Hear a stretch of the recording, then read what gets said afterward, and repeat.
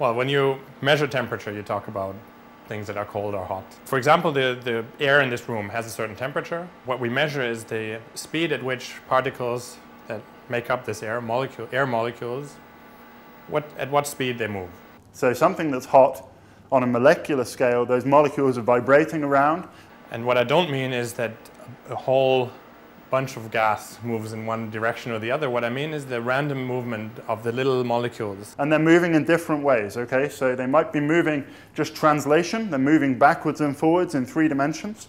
Or they might be spinning around really quickly, okay? So that's also hot, that's another way of being hot. So if I had a little microscope that allowed me to see each individual molecule in the air, then I could measure for each molecule how fast it moves. This movement would be in random directions, and also the speed would be different for different molecules, but there'd be an average speed, and that average speed would be the measure of temperature.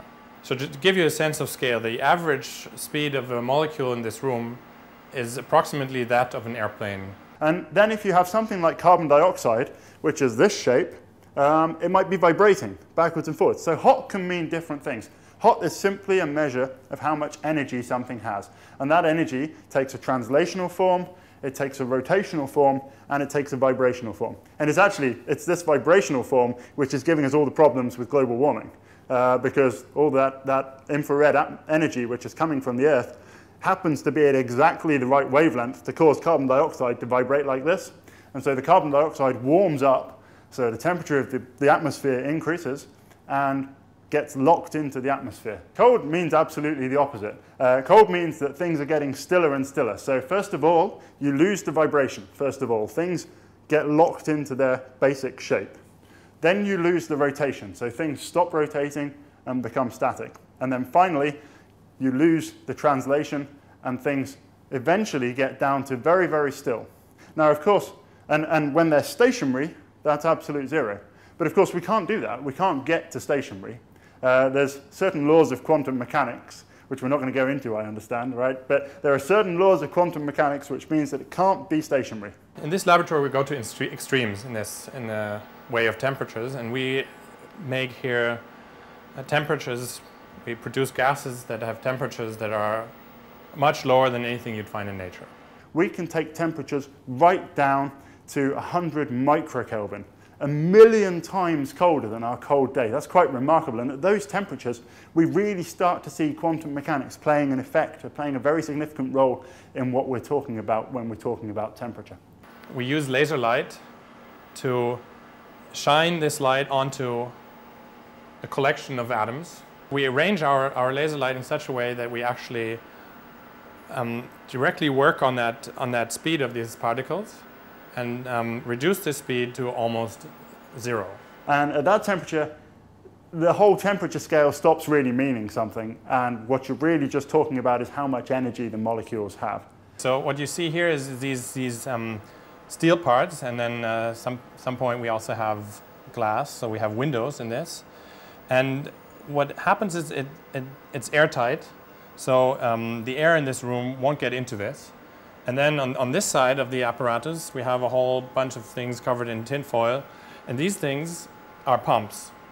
So basically like vacuum cleaners, just better ones. And they evacuate this vacuum chamber here, this steel chamber. And hang on, and what's this? This is something that allows me, someone at my height, to actually approach this without slaying my head into what I just did here. This is one of the few things in this lab that I built personally.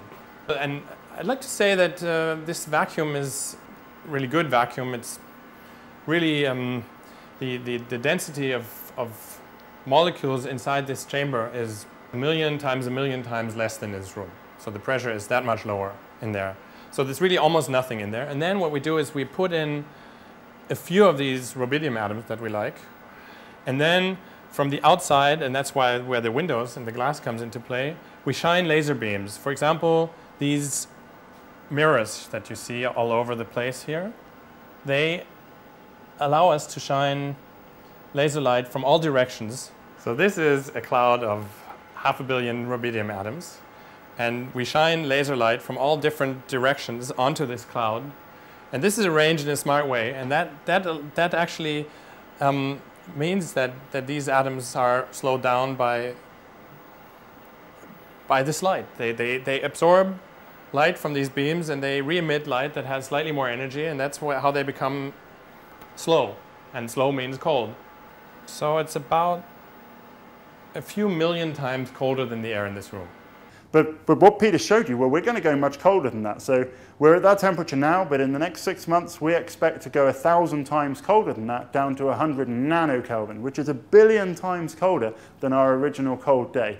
And at that temperature, everything is quantum mechanical. And the whole world, as we intuitively understand it, no longer exists. We start to see really different, weird effects coming into play. And that's what gets me out of bed in the morning. That's what I find truly exciting about being a physicist.